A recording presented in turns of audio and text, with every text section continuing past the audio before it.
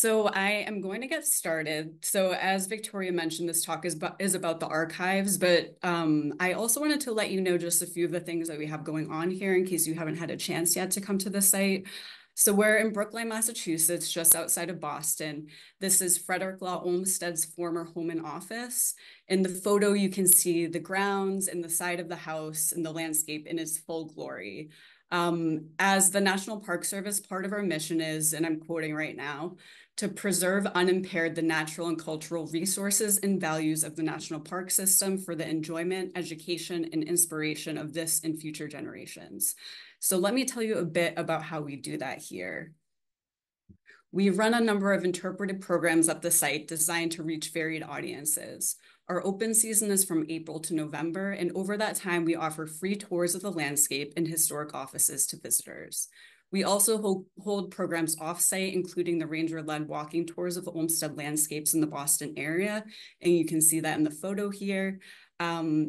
We conduct lectures to community groups such as garden clubs and libraries. We table at local events. We also work with youth through running an Olmsted educational program with Brookline third grade classes and through the National Park Service Junior Ranger program. We maintain the site's archives and historic objects, which I'll get into a bit more. And we facilitate archival research. We also maintain the site's physical structures and the Olmsted design grounds, which showcase many of the same features as his parks. So if you're ever in the Boston area and you'd like to visit, please reach out to us. Even if it's not during our open season, we can accommodate public tours, and we'd love to have you here. So this talk is focused on the archives, but to just help ground the discussion, I'm going to talk a bit about the timeline of the Olmsted firms in Brookline. So Frederick Law Olmsted began working from his new home, which he called Fairstead in Brookline in 1883. He collaborated with several different partners, including his son, John Charles Olmsted, and he retired in 1898. And after he moved in, he worked on the grounds here.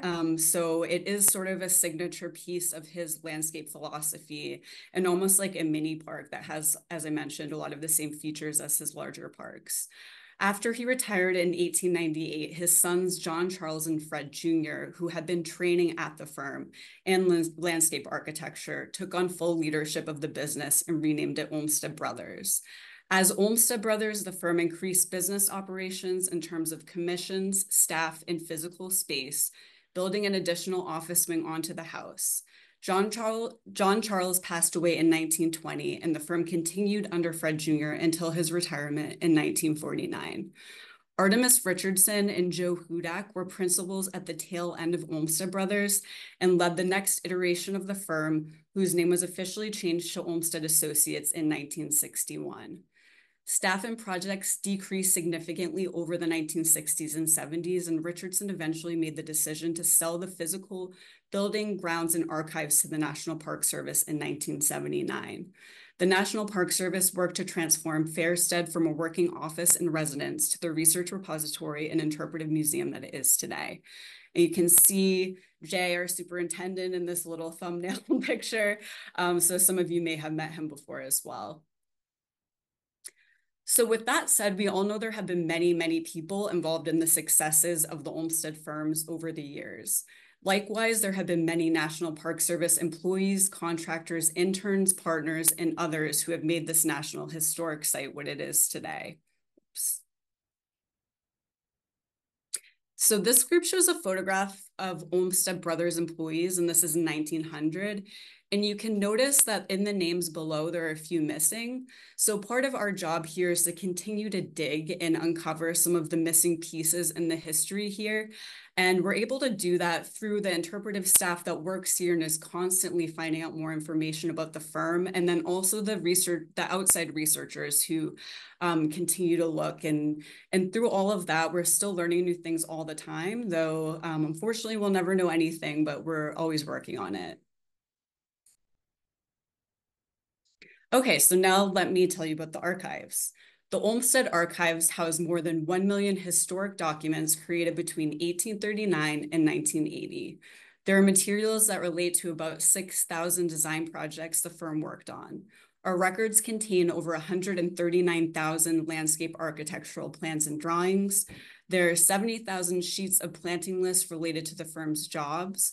There are 60,000 photographic prints, including photo albums for landscape architecture jobs, photographs of the Olmsted family, and photos of the family's international travels.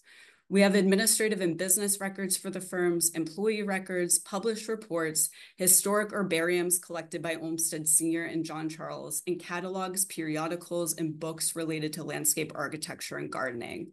In addition to our archival records, we also have many historic objects that were owned by the firm, including 3D models created in the on-site model shop, office furniture, material samples such as tiles that the firm used to make design decisions, hockey sticks used by Olmsted employees recreationally, and much, much more. I'd like to show you a few more items from some of our most used collections so you can see a bit more about what resources we have available. So the largest and most widely used collection at the Olmsted site is the Plans and Drawings collection. Items from this collection date back to 1859 when Frederick Olmsted was working on his first landscape design project, Central Park. They span until the last days of the Olmsted Associates firm in 1979. The plans are widely varied in design, size, materials, and purpose. Many of them are extremely large. One of our staff members scanned a plan that was 32 feet long, so that can just give you a sense of what we're working with here. They may include technical and engineering information, planting lists and layouts, topographical maps, and artistic renderings of proposed designs. They often include handwritten notes and calculations done by firm employees. I even came across a little cartoon on the back of a plan once, so you never really know what you're gonna find. One project may have produced only one plan or over 1,000 plans. People access this collection for a wide variety of reasons, including academic research and historic landscape restoration. There is so much variety within this collection, so I'm gonna show you a few more plans just to give you more of a sense. The firm's plans and drawings cover many aspects of landscape project design. As you can see, this set of plans deals with layout and would have acted as a guide for the structure and groundwork of a landscape. These plans were mostly used internally by the firm, and sometimes they were mailed out to clients with an explanation of the work. So on the left, you can see a 1909 flower garden layout for the grounds of the Alaska Yukon Pacific Exposition. To the top right is a blueprint that shows the grading of a Brookline Parkway in 1890. And then on the bottom right is a general development plan of the Rice Library in Kittery, Maine. And that plan is from 1976. So this is just a few years before Olmsted Associates stopped their operations here. And so you can kind of see over time how the plan styles change. There are still some commonalities even at the end of the firm, but yeah, they changed over different management from Frederick Olmsted Sr. to Olmsted Brothers and then to Olmsted Associates. The firm's plans and drawings include much more than park layouts and plantings. Each of the plans here comes from the Olmsted Brothers era and shows a shift in style that occurred following Olmsted Sr.'s time. Olmsted Sr.'s landscape philosophy opposed non-natural elements in the landscape, as he felt that the landscape should exist as a whole without attention-grabbing elements such as statues. As Olmsted Brothers' firm grew in times of types and volume of commissions, so too did the requests that the firm chose to accommodate. They began to incorporate more non-organic elements into their landscape designs. Draftsmen were often tasked with designing these features, as we see here. I love these types of plans because I think they show the artistic side of the draftsman in a different way. So here you can see on the left is a lamppost and sign for a Kentucky distillery. In the middle is a sundial for a private estate, and it was for something called the Love Temple, so I'm not sure what that is. But we do have many really cool designs of sundials, so that's something that I like to dive more into at some point. And then on the right, there is the Pop Memorial in New Orleans. Perspective drawings in the Olmsted collection are effective in showing the vision of an Olmsted design. Artistic renderings were part of many projects to show clients what could be if the Olmsted firm was hired for a job and to help firm members envision the outcome they were working towards. These drawings use a variety of mediums, including watercolors, pencil, and ink. They are polished to varying degrees depending on whether they were used internally or presented to clients. They also showcased the artistic talent of the draftsman. Part of their training was to hone these skills so they could effectively communicate designs to someone outside of the landscape architecture profession. So I just wanted to put a face to some of these drawings. This is a watercolor that was created by Leon Henry Zach. And the information I've read about him focuses more on his aptitude at management. He was often tasked with handling the firm's high-profile clients. He worked at the Olmsted firm for 20 years before taking a job in the US Army's Division of Engineering and Military Construction. So I haven't found much information about his artistic skills, but we do have this watercolor that he painted when he was 26 years old during his first year at the firm. This is actually in his employee file, and it's not attached to a particular project. So I'm not sure if this was done just for his personal enjoyment or practice, but you can just see that there was a lot of talent at the firm, and this is one way that it was expressed. The firm used photography to track the progress of a project before, during, and after its completion. Project photos also helped Olmsted employees keep track and continue to work on assignments when they were in different physical locations. This photograph is of Prospect Park, and this is in 1921. So this is an Olmsted senior design, and the photo is actually from decades after he finished that work. So you can see that the park is being used in the way that Olmsted intended it to be. It's an oasis in the city, away from all of the tall buildings. It's a gathering space for people to come together and just kind of escape the rigor of city life. We also have several family photo albums at the Olmsteds collected over the years. Many of the photographs were taken here at Fairstead. These document the lives of various members of the Olmsted family. Above left is a photograph from the 1880s where you can see Olmsted Senior's children, Marion and Fred Jr. So this is Marion and this is Fred Jr. And then on the right, you can see Fred Jr.'s daughter, Margaret, and daughter Charlotte in 1914.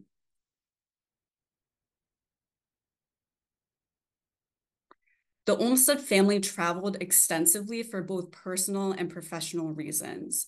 Our European photo collection documents their travels throughout Europe, as well as at other locations such as Algeria, Japan, and Cuba. The Olmsted family took inspiration in the international landscapes they visited and used these photos as a reference for projects they took on in the States. Olmsted Senior's daughter, Marion, was a talented photographer and artist. She often traveled with her father and brothers and took many of the photographs on their trips. The photos here are from Japan, France, England, Germany, and Algeria. You can see the note below this photo in the corner, and this is a fence in Germany, and underneath it says, "Fence of round bars, a good deal used, but not very satisfactory in appearance." So sometimes it wasn't a source of inspiration, but just a caution of what not to do.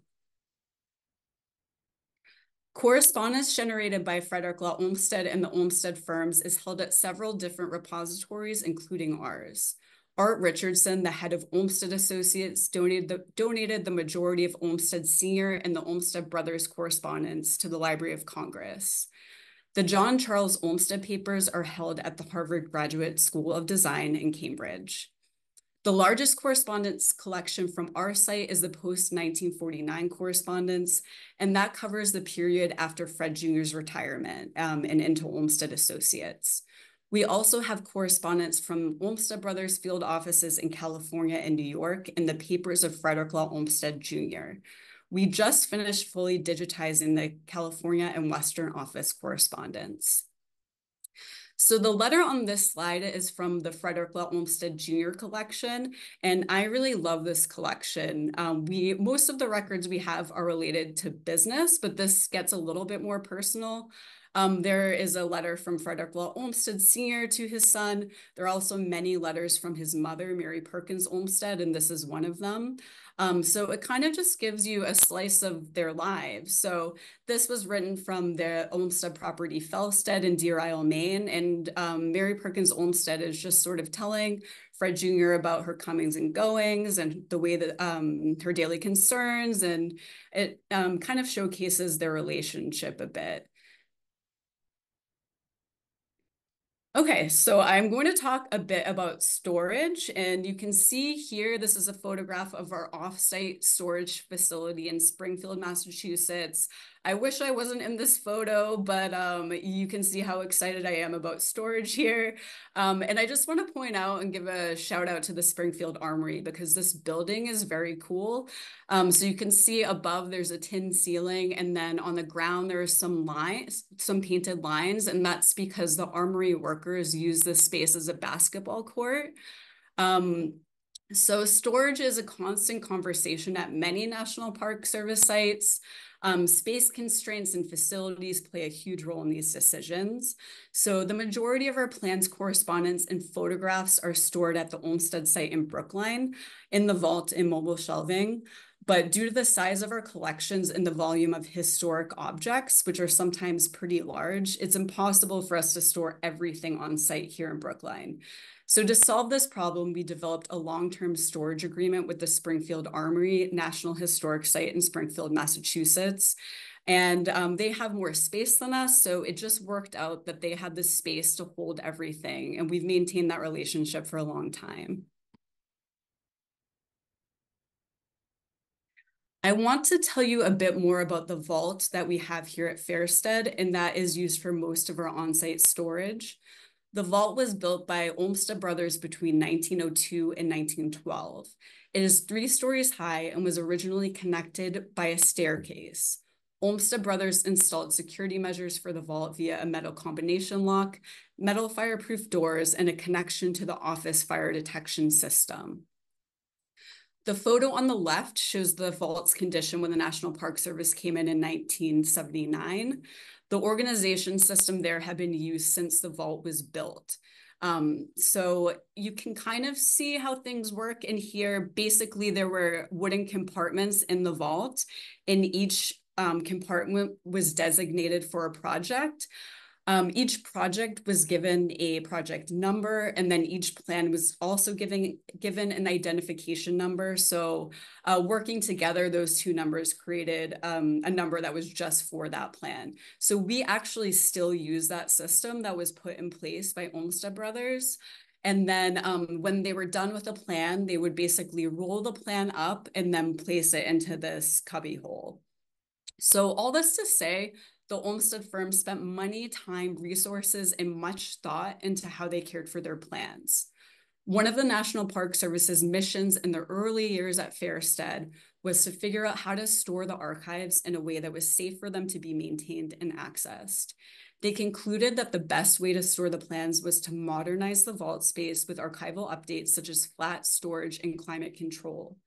These adjustments have made it possible for us to use the vault in the same way it was intended while keeping materials safe and stable for the long term. So you can see on the photo to the right, that is the same area of the vault, but that's what it looks like now. So we do have these flat storage shelves. And then up here for plans that are too large to fit in those shelves, we have them rolled onto archival grade rolls. So that will keep them protected. I want to mention Harry Perkins as well, who was an employee at Olmsted Brothers, and I consider him to be the first archivist at the site. And you can see him right here. He's sitting in the front to the right. So he was hired as a plans clerk at Olmsted Brothers in 1901 at the age of 22, and he stayed here for 50 years. He also met his wife, Dorothy, there while she was working in the clerical department. He was stationed at a built-in desk right outside of the vault, and anyone who wanted to access a plan had to go through him. This strict approach ensured that plans would not be misplaced and everything was returned to the vault. However, this may have been unpopular with other office employees, as you can see a crowd waiting outside of the vault in this cartoon. So it may not have been the fastest way, but it kept everything accounted for. I often think of Harry Perkins when I'm going in and out of the vault to retrieve plans, and I strive to take my responsibilities to the plans as seriously as he did. His longevity at the site is also important. The Olmsted site seems to have some special power in keeping employees here for a really long time. So some of my NPS colleagues here now have been at the site for 20 or 30 or even 40 years. So if I end up in those ranks as well, I know I'm in good company with all of my colleagues and also Harry Perkins here. When the National Park Service came into the site in 1979, it was clear that the plans and archives needed a lot of attention. They created a plan to focus on preservation, organization, and documentation efforts over the next decade to make sure the collections were stabilized and accounted for.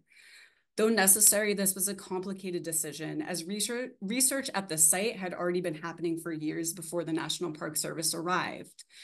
In the 1960s and 70s, during the US environmental movement, there was a renewed interest in Frederick Law Olmsted Sr., and researchers began to increasingly reach out to Olmsted associates to access plans. So the administrative staff here at the firm had been actually fielding those requests and providing researchers with access to the plans, sometimes on site, sometimes the researcher may even take the plan off site and return them to us afterwards. When the National Park Service came in 1979 with trained archival staff, it was clear in assessing the condition of the collections that major preservation work was needed, and to ensure the plans were stable and the records were safe for handling. So the National Park Service decided the best long-term strategy was to focus on conservation efforts rather than research access for that time, just to ensure that the research process would run more smoothly once this plan was carried out, and plans would also be protected. Conservation labs were set up both here at Fairsted and at the Springfield Armory National Historic Site. Technicians were tasked with preserving the plans and drawings collections and preparing them for flat storage shelving. Humidification methods were used to flatten the rolled plans, which were sometimes extremely brittle, having been tightly rolled in the fluctuating temperatures of the vault for decades. Plans were also cleaned as needed, and tears were repaired if it was possible. Plans that were too large for flat shelving were placed on the archival grade rolls, and the rest were placed in acid-free folders and eventually moved to the flat storage shelving in the vault, and also the storage that we have in Springfield Armory. The National Park Service had the advantage that the Olmsted firms had been organized in the vault, but there was still a lot to be done in terms of organizing and documenting the archival records and historic objects. Collections were assessed, processed, and rehoused in acid-free folders and boxes.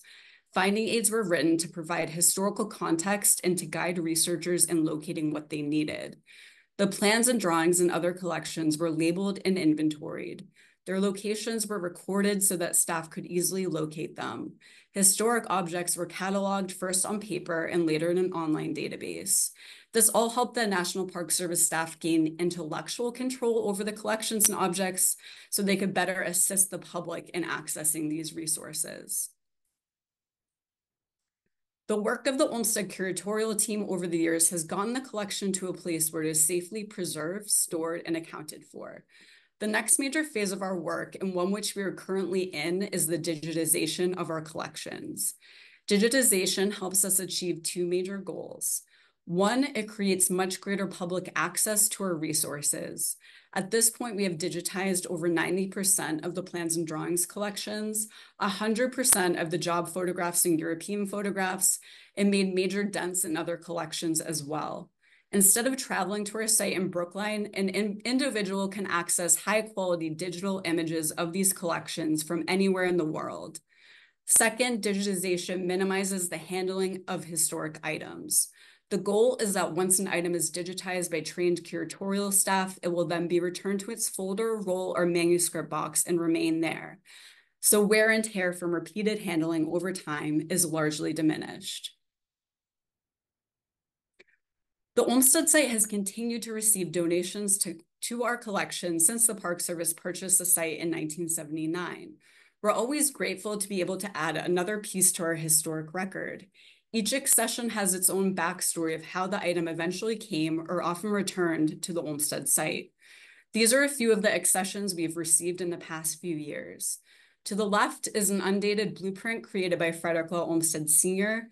This blueprint was not associated with a specific landscape design project, but appears to be Olmsted's rendering of the ideal layout of a residential property. In the center, you can see a portable drafting table that belonged to a prominent draftsman in Olmsted Brothers, Percival Gallagher. Gallagher likely brought this table to different job sites, so he was able to work on drawings and plans from the actual landscape rather than the office. Last, I would like to show you a short silent film that was taken by John Charles Olmsted's daughter, Margaret, in 1929. A few years back, we received a donation of 22 films that had been found in the attic of a property once owned by John Charles. The films were in rough shape and obviously dated technology, but we sent them out to a conservator to be digitized, and they are now all available online. These are all black and white silent films of a few minutes each, most of which show scenes from Deer Isle, Maine, where the Olmsteds had properties. These have opened our eyes to another aspect of the Olmsted family history and have cleared the way for more research avenues. So let me just pull this up. This film is from 1929, and this is, let me just, sorry, I'm just sharing my screen.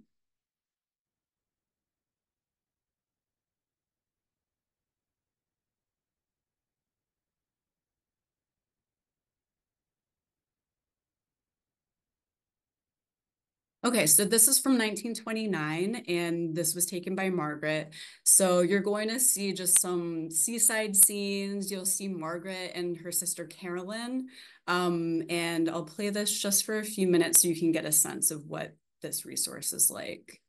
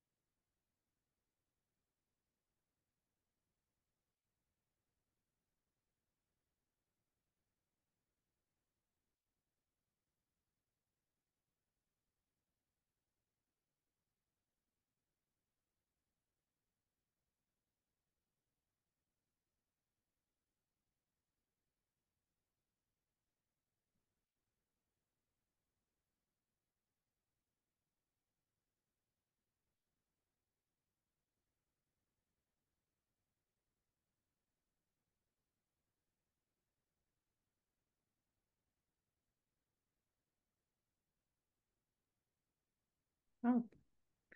Okay, so that should give you just a little sense of what kind of videos we have available. You could see Margaret running across the rocks in her heels, which I don't think I would be brave enough to try. But yeah, these are a really great resource and they're fun to look through if you ever feel inclined.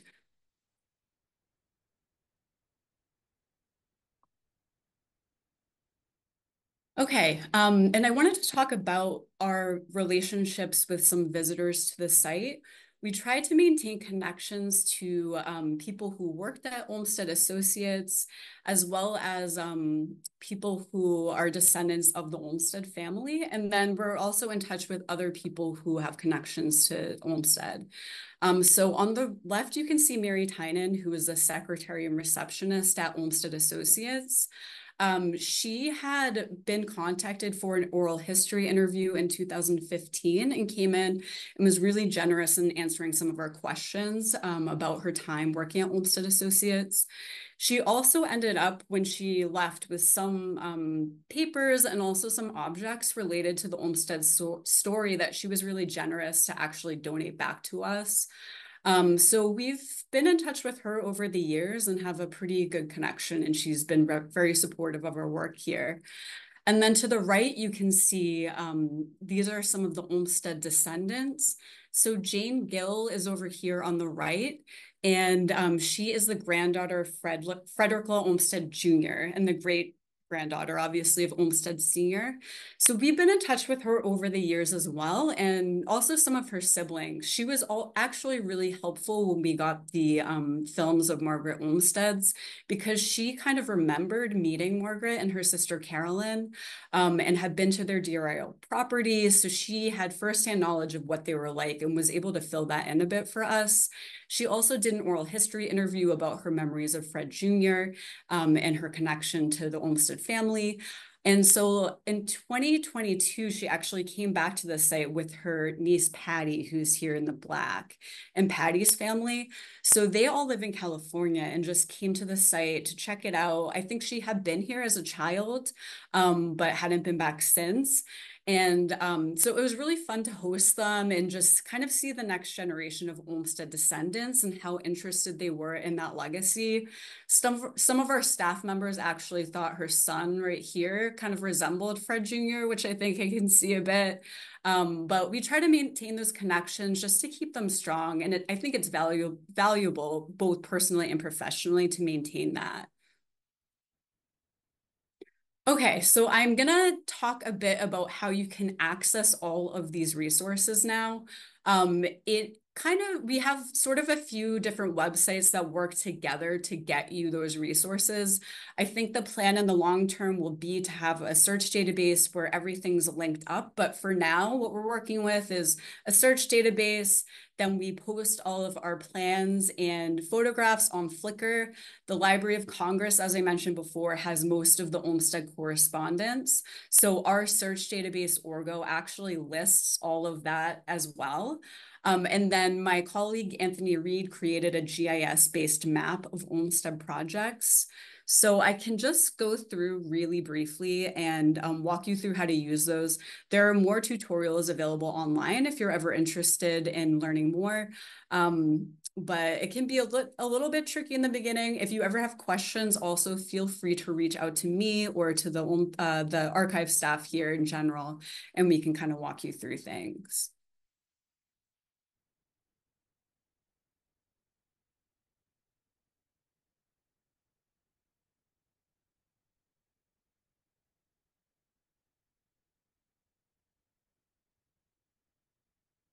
Okay, so this is Orgo.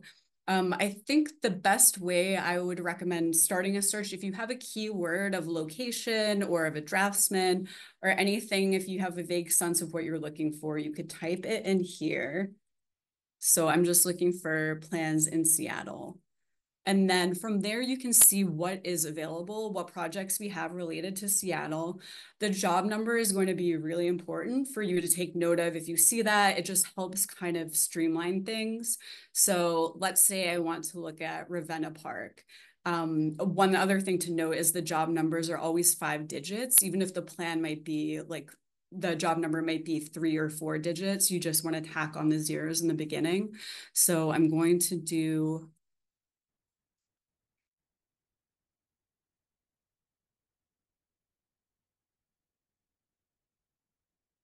and then go back to the archival search, put in the job number here. And again, you can use this for keywords as well. It doesn't have to be job number, but I found that that is usually the easiest way to get here. And then so this one actually only has one thing, but this is correspondence. So this is probably at the Library of Congress. And yeah, but you can see here. So it kind of gives you some more information. So with that, it will help you to find this resource at the Library of Congress's online database. And let me just show you another that I know has more information.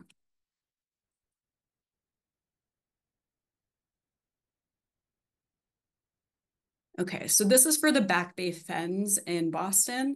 This was actually part of that Emerald Necklace, so there's going to be a lot. So it looks like 309 records, and that's correspondence as well as the plans. So the correspondence will always be listed first. And then you'll see the plans here. You also might see planting lists here, photographs. And so if you click on this, you'll see more information about this plan.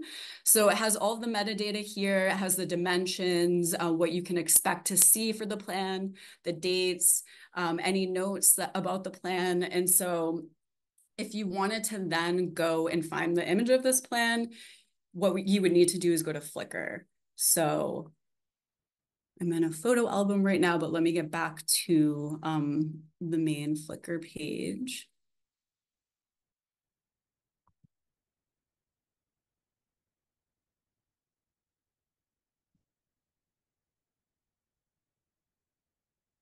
Okay, so for here, it's all organized by job number again. So if you know what job number you're looking for, you can just scroll through and find it here. The photograph albums are here as well. And then we also have the plans. So if you are wanting to kind of expedite things, say you have a job number that's very high up and you don't want to scroll through everything, you could go to the photo stream. And here, this is just plans are added in as we scan them. And so right now you're just seeing the newest plans that have been added. There isn't a real order here. So I would type in what I'm looking for and make sure that you're in the photo stream search, because if you search up here, you're just searching all of Flickr. So you really could see anything there.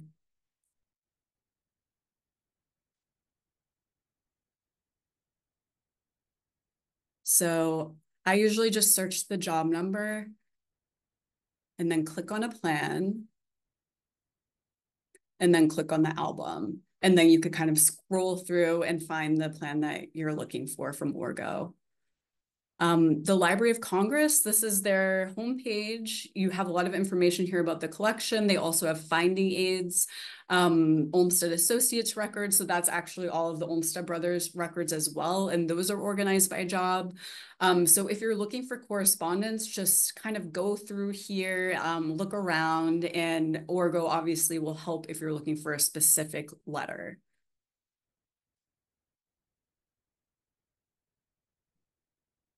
This is the GIS map that Anthony created. So you can see it's just in North America. The Olmsted had done a few jobs that were like in the Caribbean and a few different places as well. So those will also show up here. This isn't a final version. We're still adding stuff in here, but you can, it's really helpful. Like if you know you're looking for plans in California, you can just zoom in and then click on these dots and see what we have. If you have Google Maps, this will actually link you to Flickr, to the images as well, which I don't have on this computer, but I would recommend if you're going to be using this a lot. And the projects are color coded based on if they're in a state or a park or something else. So this is a really cool resource to check out.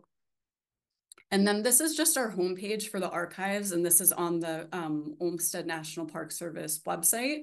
This is a good place to start if you're just not sure exactly what you're looking for. You can get another description of what we have here. And then also you can see the finding aids and you can get a link to Orgo. So if you're not sure where to start, I think this is probably the place to go. Yeah, and that's basically it. So I have a list of resources just at that in the last slide of the presentation. I can also send these to Victoria if it's helpful, because yeah, I'm not expecting anybody to like jot all of this down. So yeah, this is the resource list. Oops. I'll send it to Victoria, and I think that would just be easier anyway, rather than you trying to write everything down. But that will link you to all the resources I just shared and help you get started if you're looking for something. So that's it. Thank you so much. And again, if you're ever in the area, please let us know. We'd love to host you at the site. Great. Thank you so much, Katie. That was wonderful. And we'll follow up with an email that has resources.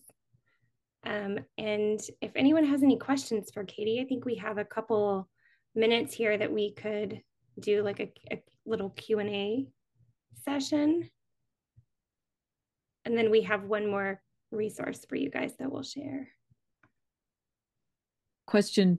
Um, at, at the Harvard Symposium during the 2022 year, Charles Birnbaum, he mentioned that, the role of women in the Olmsted firm was really underdocumented. And he mentioned Marion and also Mary Perkins. I think there's even a book about Mary Perkins and also, like the Sally Audubon, that these women were really parts of their, at that era, parts of their husbands' work. They just were under appreciated or under documented. So I'm just wondering um what's your observation about the women that were part of the Olmsted family, and if there were anyone who weren't part of the family that actually worked in the firm.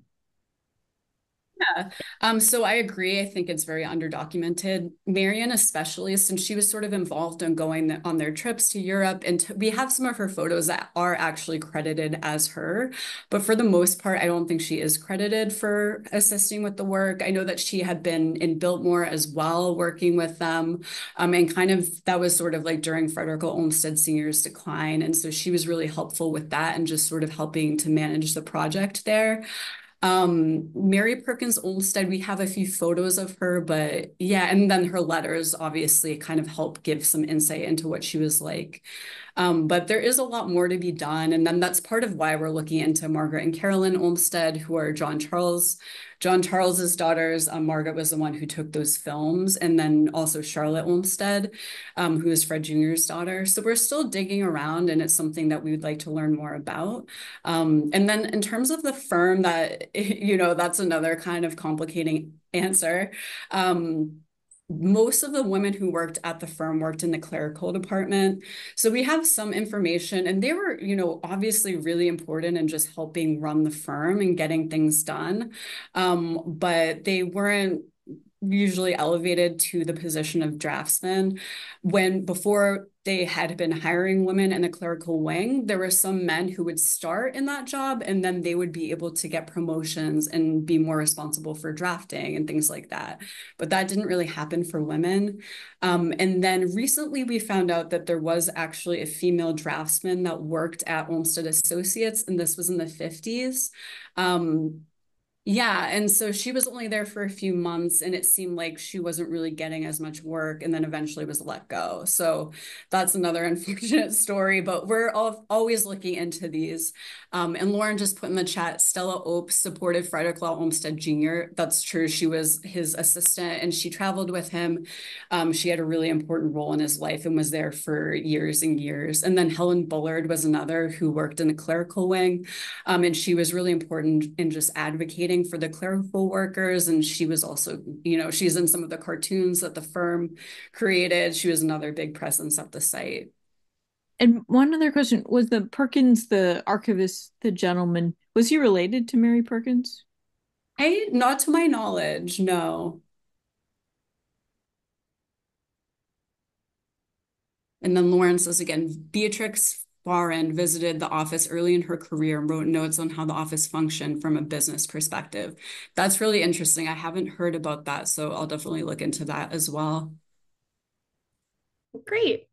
Katie, thank you so much. This really has been so interesting. I'm going to turn it over to Mark. He has, well, I'll let him tell you, but Mark, do you want to? Sure. Um, a couple of years ago in 2018, I did a panoramic tour of Fairstead. I'm putting the link into the chat. And I just thought I'd give you a quick look at what I did, and it's something available for you if you're interested in Fairstead and learning a little bit more about it. Uh, Can you see my screen? Yes. Yep, we can. Okay, thanks.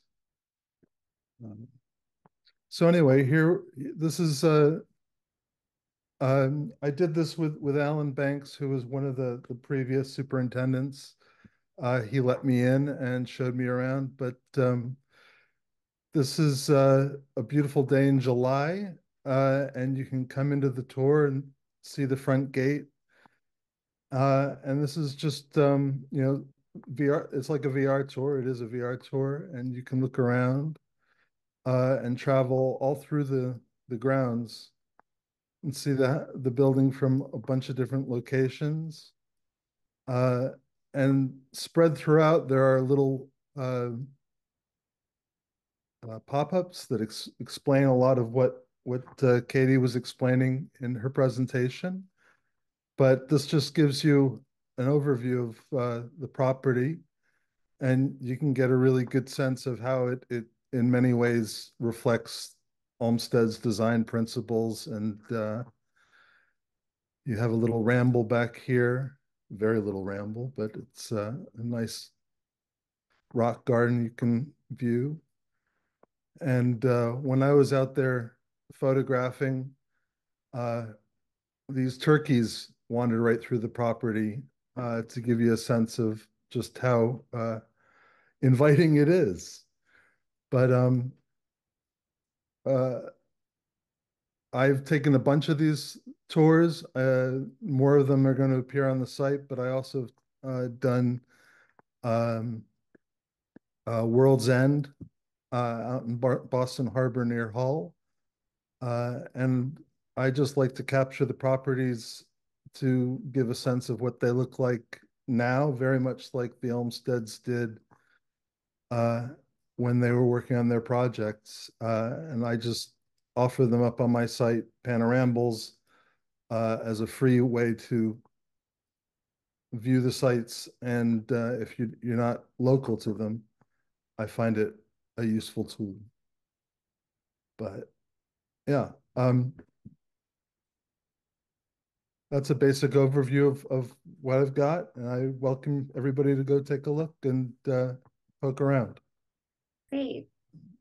Thanks so much, Mark. That it is a fun, I haven't been personally, and so it's a fun way for me to get to see the site. Jill, I see you dropped a great video in the chat box of women in the Olmsted firm. Oh, actually, I don't think I've seen it, so I'm going to save that so I can watch it. It's a short video that one of our interns did a couple of years back with some of our ranger staff, and it really is just a sort of a short overview of the women in the firm. And one thing I wanted to add that Katie's been really instrumental in is identifying objects in our collection that are not currently on display, but we're working toward doing a historic vignette display. Recreation of one of the offices in the clerical wing, which isn't really interpreted as far as the offices go, really just sort of as a path to the design office, but really starting to add the role and the story of the women in the firm into our daily design office tours. So more to come. We're hoping to have that installed next fiscal year in 2025. It's very cool. Very much welcome. Well, great. Unless anyone has anything else, we can sneak out a few minutes early, but we really appreciate you coming out. Katie, Jill, Lauren, all of you, we appreciate your expertise here as well. It's been a really interesting presentation. Thank you so much.